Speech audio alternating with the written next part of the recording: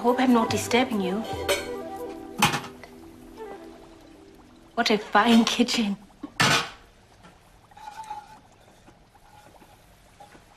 That smells delicious. Are you happy in your work? I used to be, as a chef in the Imperial Hotel in Gaborone. There I was treated with respect. Why did you leave? Ramakoti liked the hotel food so much that he asked for one of the chefs to be sent to his family home. Management picked on me.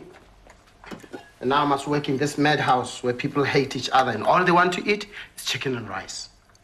Look, they bought me a microwave. What self-respecting chef stoops as low as that monstrosity? Life is not easy for a true artist.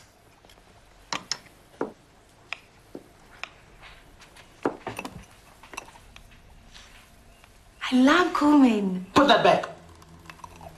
Nobody touches anything in this kitchen. I'm sorry. I won't disturb your good work any longer. And I look forward to supper this evening. An artist whose art went unacknowledged. It's true. I thought Ramakoti would fire me if my food was bad.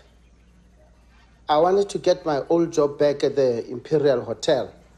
That is why I put some herbs in the food last month. I'm very sorry about that, but I'm not responsible for what happened last night. No, you aren't.